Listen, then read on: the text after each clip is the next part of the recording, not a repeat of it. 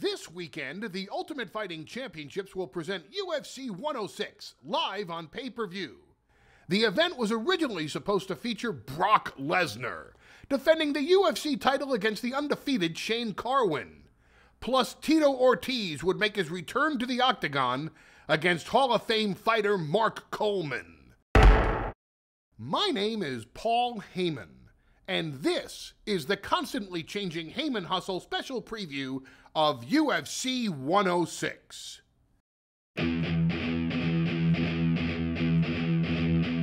And just kidding. UFC President Dana White was a happy man. And then Coleman pulled out of the fight. Cancel the posters. Cancel the radio ads. Dana White was a little bit stressed. So El Presidente replaces Coleman with the popular Forrest Griffin. Dana White was a happy man again. New billboards, new posters, a whole new ad campaign. And then disaster struck. Brock Lesnar was out. Cancel the radio ads. Cancel the newspaper ads. Dana White needed a vacation.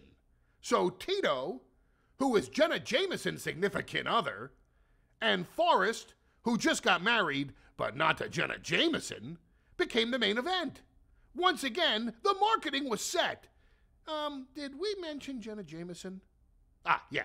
Anyway, so now it's Tito, who is with Jenna, against Forrest, who is not with Jenna. Don't feel bad, Forrest. I'm not with Jenna either. But I did produce and direct her very first website television commercial. Hey, I'm Jenna Jameson, and you know, I've seen some really extreme things in my lifetime. So now, this weekend, live on pay-per-view, it's Tito Ortiz versus Forrest Griffin at UFC 106. The TV commercials are playing, the radio ads are cranking, and the billboards... Oh, they didn't change the billboards. The Heyman Hustle